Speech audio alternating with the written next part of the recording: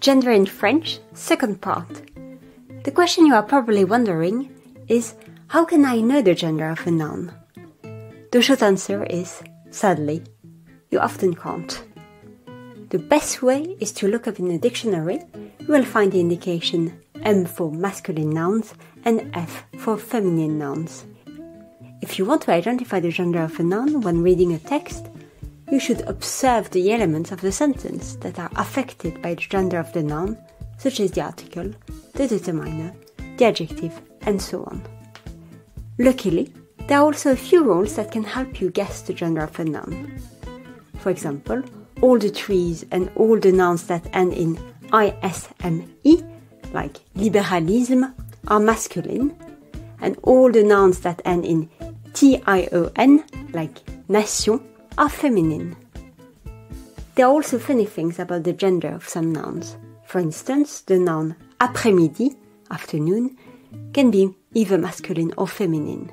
You have the choice. Some nouns have two genders, but the gender implies a different meaning. For instance, le tour means turn, but la tour means tower. Le livre means book, but la livre means pound, like the British currency.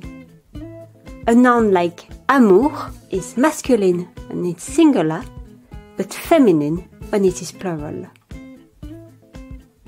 Some nouns, such as professions, can have a masculine and a feminine version. For instance, you would say le chanteur, singer, for a man, and la chanteuse for a woman.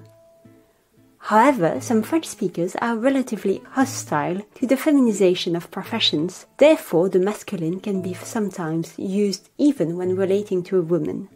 For instance, le médecin, doctor, can be either a man or a woman. Most professions are nevertheless feminized nowadays.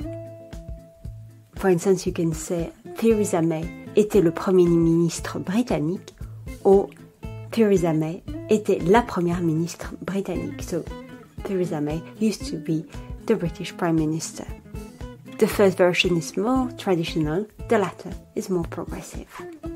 I hope everything was clear. Bon travail. Created using Powtoon.